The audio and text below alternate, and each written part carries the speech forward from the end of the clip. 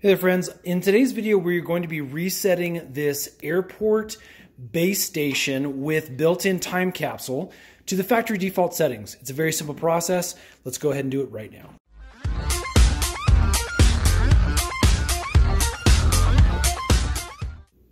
So let me briefly talk through what is going to happen and then I'll demonstrate this for you. Now for the case of this video, I'm going to be using this hairpin.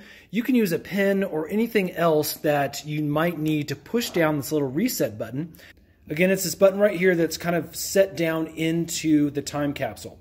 So what we're going to be doing is we're going to push and hold that button, and then we're going to be plugging the base station into a wall outlet while we are still pressing down on that button.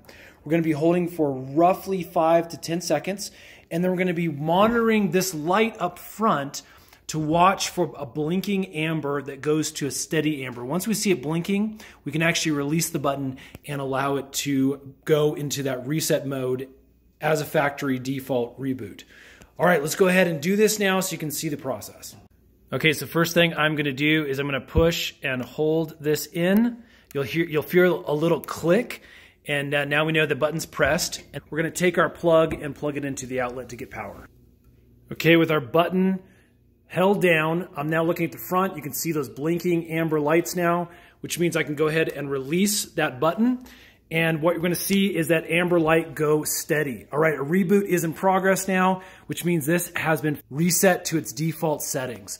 All right, I hope that has helped, friends. If it has, would you guys hit that thumbs up button? It lets us know we're making good videos.